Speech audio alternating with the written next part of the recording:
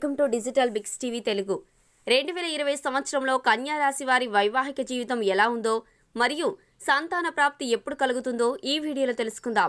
పూర్తి వివరాలకు వెళ్లే ముందు మీరు ఇప్పటివరకు మా ఛానల్ ని సబ్స్క్రైబ్ చేసుకోకపోతే వెంటనే సబ్స్క్రైబ్ చేసుకొని పక్కనే ఉన్న గంట సింబల్ ప్రెస్ చేయండి. ఆ విధంగా చేస్తే మేము చేసే ప్రతి వీడియోను మీరు చూడవచ్చు.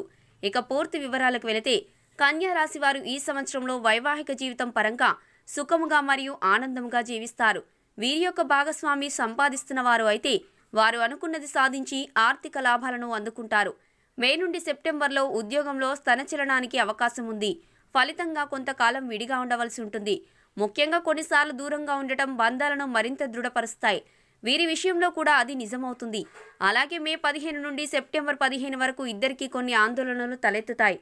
ఒకరినొకరు సహకరించుకొని ఇద్దరి మధ్య ఉన్న మనస్పర్ధలను తొలగించుకోవాలి. ఆ తర్వాత డిసెంబర్ 15 వరకు పరిస్థితులు వీరి యొక్క నియంత్రణలోనే ఉంటాయి.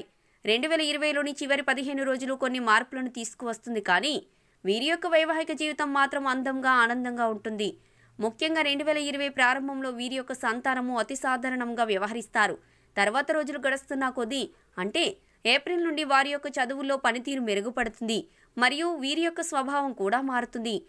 ఈ కన్యా రాశి వారి సంతానం యొక్క ఆరోగ్య విషయంలో మే నుండి సెప్టెంబర్ వరకు జాగ్రత్త వహించండి.